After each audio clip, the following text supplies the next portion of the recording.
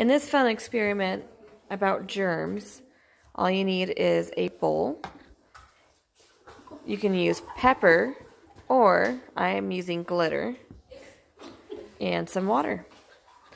So first you want to put some water in the bowl. Oh, and you'll also need some soap. So I'm going to use this soap. And we are going to pretend that the glitter or pepper are the germs. So you can mix it around. See how that gets on your finger? So that's all the germs.